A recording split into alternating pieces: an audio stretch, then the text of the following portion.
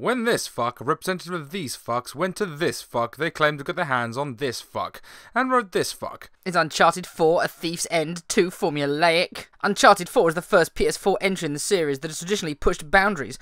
Why does it feel so familiar? And fucking said this, Gem. Even playing in Japanese, the voice acting isn't as good as Nolan North's. It all felt very familiar. There's a moment in the demo where we reach the end of a street, blocked by a burning vehicle, and Drake mumbles something about not getting through that way. No guidance is offered on where we're supposed to go next, but an Uncharted veteran in me immediately shimmied a signpost and leapt through a hole in a nearby wall. Graphics don't make the game, and even if Uncharted 4 is the most beautiful thing ever to have happened in the history of video games, it's not new. After fucking concluding this. More of the explosions, jokes and high-octane action, only prettier, is exactly what many of you want, of course, so hooray! That's pretty much guaranteed. Me, not so much. This morning, when I threw open the door to greet the dawn, I found a courier had wedged the edge of a packet in the hinges yesterday. It was my copy of Uncharted, the Nathan Drake collection. Do I really want to do all this again, I wondered, even if it is incredibly beautiful.